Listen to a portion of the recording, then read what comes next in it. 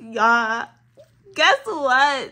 I Am Sarah is back, y'all. Brand new with so many improvements and updates.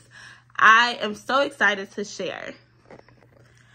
My name is Lataya and I am the multifaceted mom. I talk about mental health, lifestyle, and everything under the sun pretty much, especially motherhood. So today I'm really excited to talk about my nonprofit organization called I Am Sarah. Full name is I Am Sarah Maternal Mental Health Care. And what we really focus on is women who have gone through pregnancy loss as well as pregnancy after loss. Now, these two things are definitely close to my heart because I suffered a miscarriage, 2 miscarriages, as well as pregnancy after loss, and a whole array of perinatal issues. And if you don't know, I am in school to become a perinatal therapist because through creating my nonprofit in 2020, I also found that I wanted to be a resource for other women going through these type of issues. So I Am Sarah Maternal Mental Health Care is an organization that pretty much helps women find those mental health resources to get through pregnancy after loss, as well as miscarriage, infant loss, and stillbirth. So some of the things that the way I Am Sarah started was, I Am Sarah started when I was about 3-4 months postpartum, and I literally, God brought this to me in the middle of the night. It came alongside of a book as well that I wanted to do called Dear Sarah, which is available now on Amazon. It's an anthology that focuses on different women and the different paths that they took and that they went on through their miscarriage journey or pregnancy after loss. My story is definitely one that talks about having my rainbow baby, as well as the miscarriage and the depression and anxiety that I had after. So this is definitely very close to my heart. Some of the changes that will be made for I Am Sarah. Originally, I Am Sarah really just started off as an organization that was going to bridge the gap between mental health resources and women that went through infertility as well as miscarriage. However, I felt like we are missing a piece of the pie because a lot of the times when you go through pregnancy loss, people just think that it's over after you get pregnant and have your baby. Like, yay, it's over, but it's really not, because when you are pregnant after having a miscarriage, what comes after that is being scared to wipe. What comes after that is being scared to use the bathroom at all. You don't even want to go to the bathroom because you're extremely anxious. You're scared to see that blood. You're scared to, what if something is happening?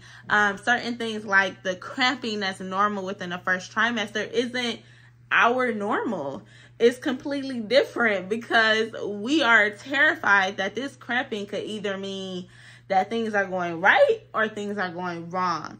And I feel like a lot of times we forget that pretty much during a pregnancy after loss, you are holding your breath until you reach a certain time.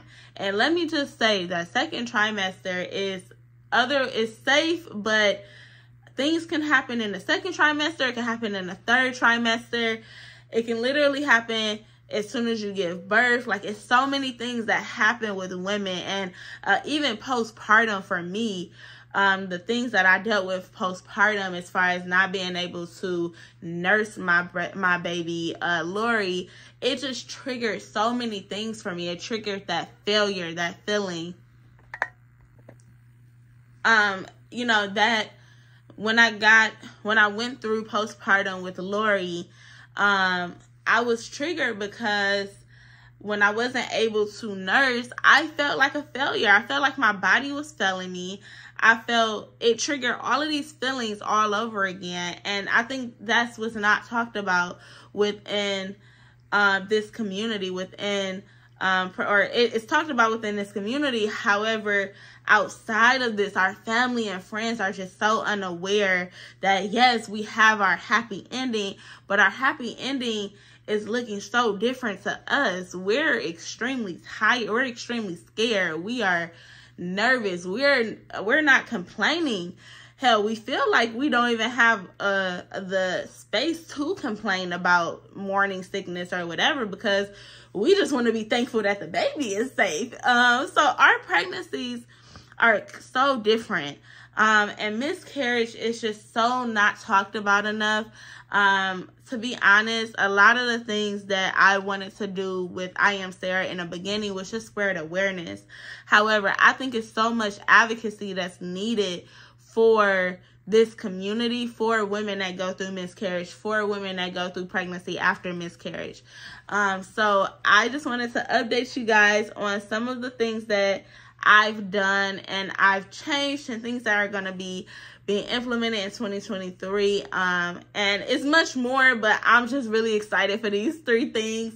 One, I brought on board members. I definitely think that where I Am Sarah is going to I wanted to make a huge impact. And if that means starting in Michigan and expanding, if that means starting nationally and expanding, I really want to make an impact on people's lives. So I felt like I could not do that without bringing team members on. And the things that I love about the girls that I brought on is that they've experienced everything that I Am Sarah has to stand for. They believe in a mission. If you want to meet them, definitely go on our website, iamsarahmmhc.com, to meet who they are. But I'm very happy that I brought them on, and we're going to take I Am Sarah to the next level. Secondly, I Am Sarah will be offering meditation and journaling sessions every 3rd Saturday, as well as emailing you prompts and meditations, as well as journaling prompts, freebies in an email. So make sure you just subscribe to our emails.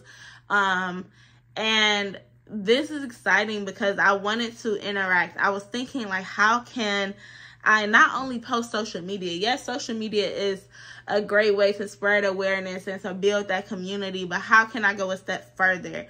And I really want to hold myself accountable, as well as hold others accountable for their healing journey. Because the thing is, when you get pregnant, again, after your miscarriage, if you are having recurrent miscarriages like I had, it's really important to get grounded in yourself. It's really important to get grounded in God. And if you didn't know, I Am Sarah is based on it's a Christian organization. So, three, another thing that we're going to be offering is quarterly care crates. So originally I wanted to make care packages that people can purchase for other people. However, what I want to do is I want to get company sponsorships. My goal is to really spread awareness through company sponsorships, through people donating for this cause.